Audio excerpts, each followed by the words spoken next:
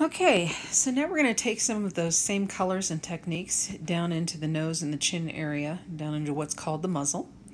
And I'm going to start by kind of laying in the pink of the nose. It's not really a true pink. It's, I don't know, almost kind of a tangerine color maybe.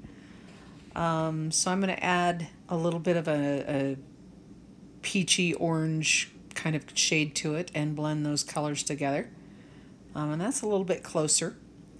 And then I'm going to start building the fur that comes down on the top of the nose. It's generally catches more light there, so it's a little lighter in color.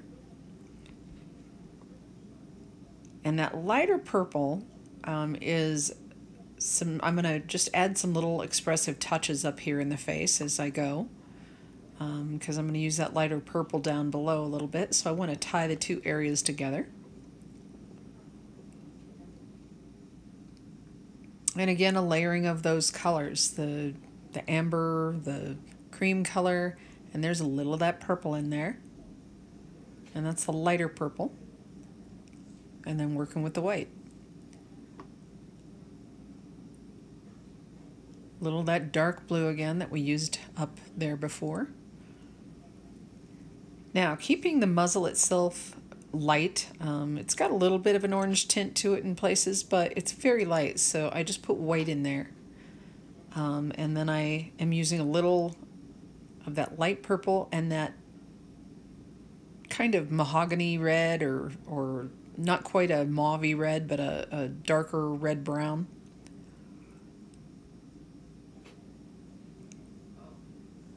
And then just a light blending. Don't overblend, by the way. You can mat everything together on accident if you start blending too much, too heavy.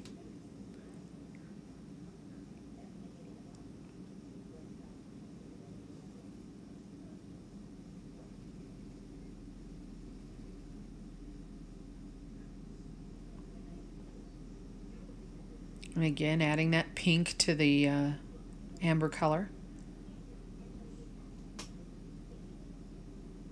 Kind of tones the warmth, the vividness of that amber down just a little bit.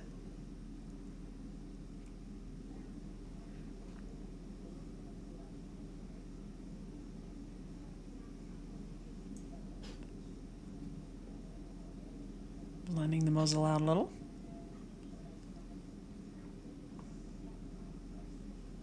And then again, going back in with that little bit lighter, brighter purple and adding some touches there, some expressive color.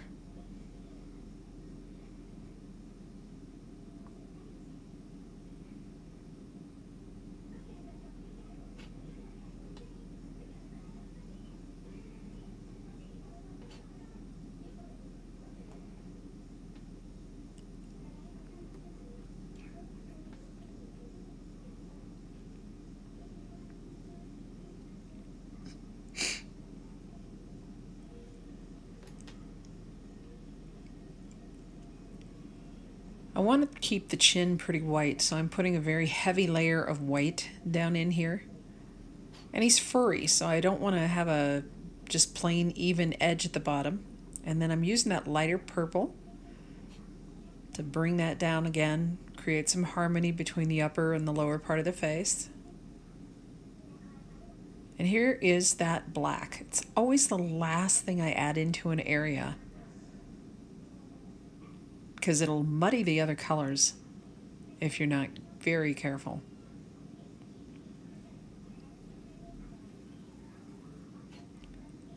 And then I'm using the black pencil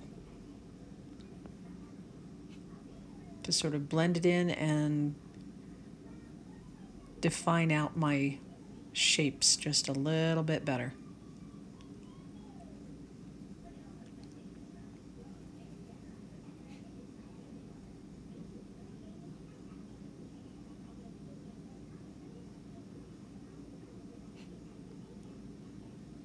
The pencils I rarely use in the heart of a drawing, but I use them often for detailing.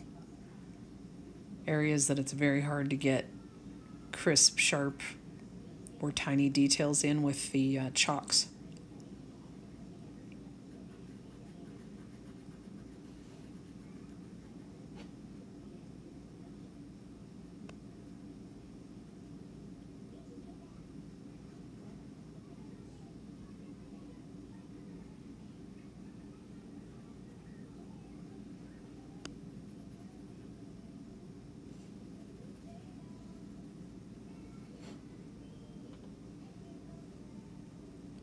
The white is nice.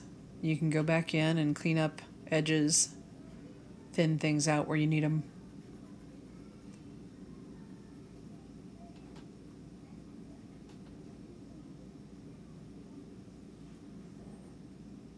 And some speckles in his nose.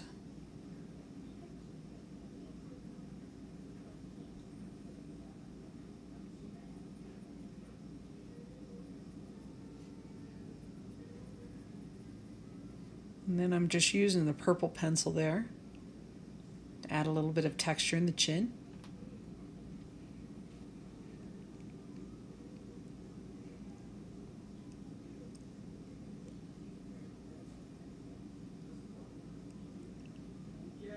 I'm using a couple of colors here for the whisker marks. There's a little purple, I had a little blue, brown there.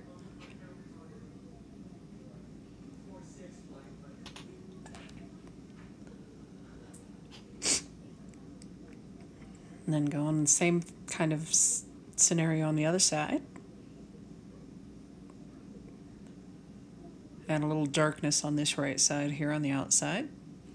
A little shadowing.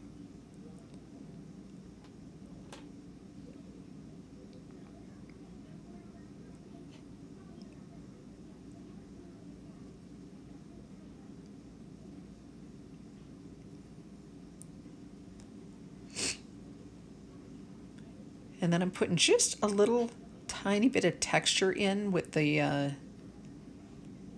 purple pencil.